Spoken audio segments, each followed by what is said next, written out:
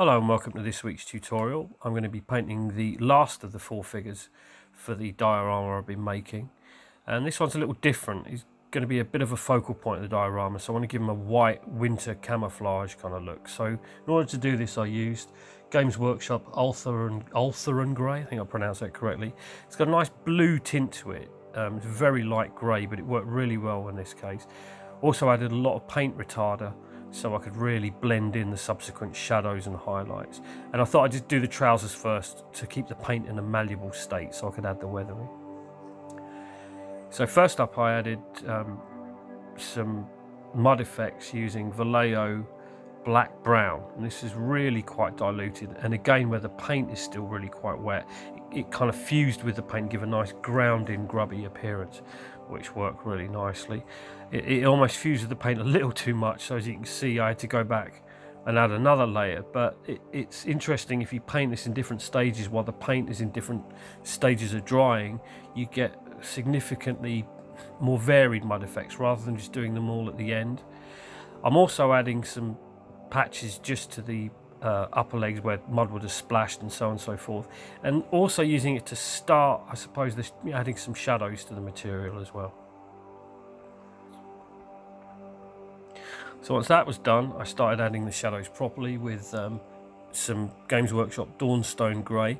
I'm trying not to paint lines again, I'm trying to blend this in with the existing base coat, just to get a more natural effect. It can look a little stark if you just sort of paint lines on as such.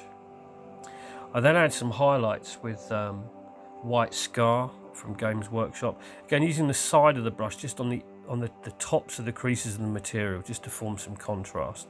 And this whole process, again like with the other miniatures, I went sort of backwards and forwards. It's not like you do the highlights and then the lowlights. So you see, just adding a bit more weathering to the bottom of the trousers, this time with some Burnt Umber, my favourite form of mud painting, I suppose.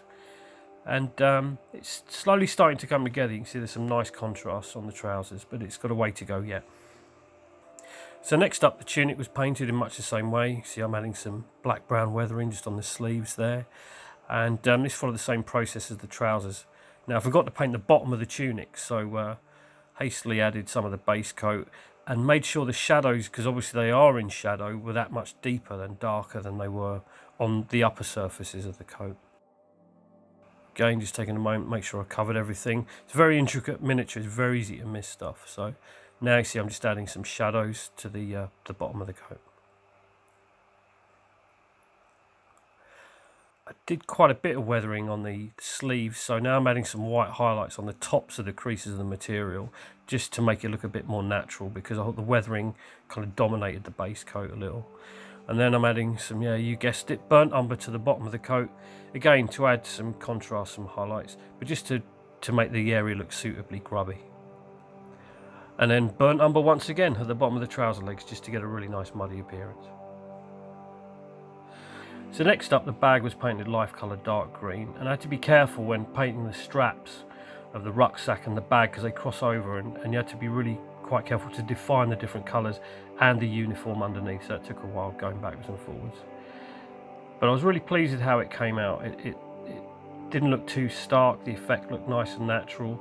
Again, much a testament to the moulding of the figure as much as anything else. So the gas mask was then given a coat of Lifecolor Vulcanised rubber from the Shades of Black set, and subsequently at the end of the build it was given a wash of Vallejo Black paint, heavily diluted, just to really pick out the details. The gun was given an overall coat of Lifecolor Burnt Black from the Shades of Black set, in keeping with all the other figures that I painted so far. I was going to add some straps as well towards the end of the build on all the figures for their rifles.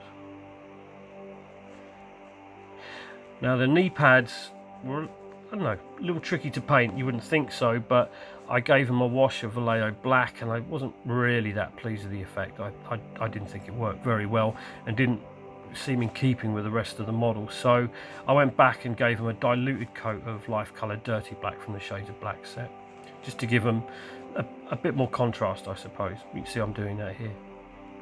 And once that was completed, the model was pretty much done. So here's the finished figure. Once again, it was great fun to paint. There's just so much detail to bring out.